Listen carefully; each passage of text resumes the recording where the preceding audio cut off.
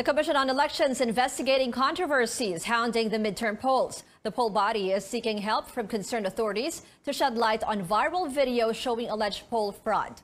Our Paulo Barcelon joins us live from Pasay City. Paulo, what's the latest? Well, Ruth, just like what you mentioned, the COMELEC is set to seek for forensic analysis and help from the proper authorities to determine the authenticity of a viral video circulating online showing alleged poll fraud. One of the videos shows a woman shading ballots in batches, while another shows a person signing the ballots. This, as many are still seeking answers regarding glitches during the elections. COMELEC spokesperson James Jimenez says it's best for the owner of the video to come forward to speed up the investigation of the case. Bagaman meron ng isang may isang video na nagpapakita na para siyang pumipirma, the question still remains. Kung yun lang ang ginagawa niya, bakit doon niya lang pinipirmahan? May marka na yung balota, hindi ba? At saka bakit yung mga balotang may marka, pare-pareho ang marka? So even then, I mean, again, even if that's what they're doing, that's still very suspicious activity. So kailangan talagang maklarify natin, ano ba yung video na yun, saan, sino gumawa, etc. Meanwhile, the poll body has granted the request of its citizen arm, the Parish Pastoral Council for Responsible Voting, or the PPCRV, to open the audit logs for the transparency server. This should help determine the cause of the 7-hour delay in the release of election results from the COMELEC to the transparency server on Monday. Our IT team will be going to work over the weekend so that we can analyze po the logs. For those who are not technical, ang logs po, ang ibig sabihin nun ay isasabihin lang sa atin kung ano yung nangyari sa makina during the May 13 evening po. Right now, Ruth, the National Board of Canvassers is still waiting for 40 certificates of canvass to finish the official tally of votes for the senatorial and party list candidates. The board has just declared a half-hour break shortly before we went on the air, and they will be canvassing COCs from the United Kingdom, Bulacan, Cagayan, Davao Occidental, Western Samar, and Iloilo. The last numbers we've got so far, Ruth, came from last night, which totals 89 COCs. All in all, the COMELEC has received 127 out of 167 COCs. Ruth? Paula, I just want to know, with the rate that the canvassing is going right now, are they sticking with their earlier statement that they could probably proclaim new senators by Monday? Well, Ruth, the COMELEC has earlier said that they will be sticking with the schedule of the proclamation by Monday. That's because the COMELEC says it's already preparing for the proclamation of senatorial race winners. There will also be a separate announcement of successful party list bets, this amid calls of a priest to suspend the proclamation of winners for alleged poll fraud. Ruth? Paulo Barcelon there reporting. Early morning Thursday, this group of fishermen in Barangay Bangan, Botolan, Zambales are looking out to the sea, wondering when they can finally cast their nets again.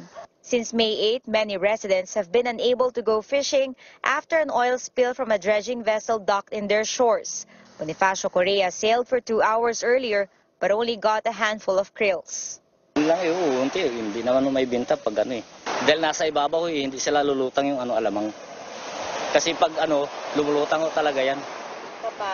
Pag yung wala siguro yung dahil naamoy din siguro nila, kaya hindi sila sa ibabaw. In the initial inspection, DENR Central Luzon found out the vessel has been here since March 30. But big waves hit the vessel, toppling down drums of used oil. Its crew are allegedly Chinese nationals. Coast Guard officials already took samples of the oil from the ship to confirm if diesel found in Botolan waters had indeed come from here before taking appropriate legal action. We went near the vessel earlier and spotted the crew member, but he didn't say much, gesturing that he could not speak English. Excuse me, can we talk to someone? Are you a crew? Traces of the oil spill are visible in the water and mixes in the air too. We're just a few meters away from the dredging vessel, and from this point, the water still reeks of oil. The local government says they were only made aware of the vessel's presence when the oil spill happened. Walang nagpapaalam sa amin eh. Tapos nga nung inutusan ko ang aming task force na magtanong kung bakit sila nandyan, kung ano ang documents nila, walang kumausap sa kanila at panay sabi no English. But the vessel's Filipino handler says they just had to do an emergency docking. Kaya nakaano yung ano diyan dito, nakalapit yung dredging pipe. Gawa ng yung anchor namin hindi umaabot dito sa ano kasi itong barko na to designed for ano lang ma'am, maliliit na tubig talaga, river, mga bay ma'am, ganun, coastal. He also said the vessel's Chinese owner just ordered them to stand by here. They had come from a dredging project in Subic. He said they were taking sand from Calakalan River. A barge takes it to a mothership, but he had no idea of its final destination. They showed the certificate of non-coverage to Coast Guard and environment officials. It was for an emergency flood mitigation project in Olongapo City. Meanwhile, the local government confirms an ongoing desilting project by a different vessel in Botolan approved by the provincial government. The mayor says it hauls sand from Zambales to a reclamation project in Singapore. Officials say they aim to remove the vessel from Zambales shores as soon as possible. From Zambales, Caroline Bonquin, CNN Philippines. A man seeking help in an apparent road rage caught on video in Pasay City on Tuesday. In this viral video making the rounds online, a man was seen throwing punches to another driver in a designated parking area of a condominium along Metrobank Avenue. According to the uploader, who asked not to be identified, the man in white shirt loses his cool after this driver blew his horn on him, apparently as a warning. The victim, a company driver, says he was attempting to make a turn at the time. But instead of giving way, the assailant got off his vehicle and things got out of control.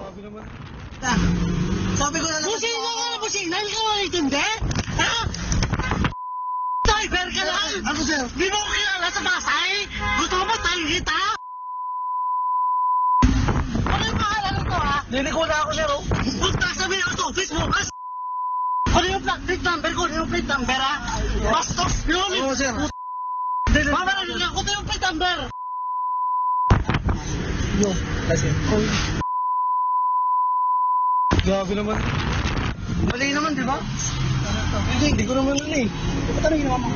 Liliko lang naman ako. Sabi ko, sir, baka pwedeng dumigo. Bakit naman? Ano yung pangalan mo? I-report ko tayo.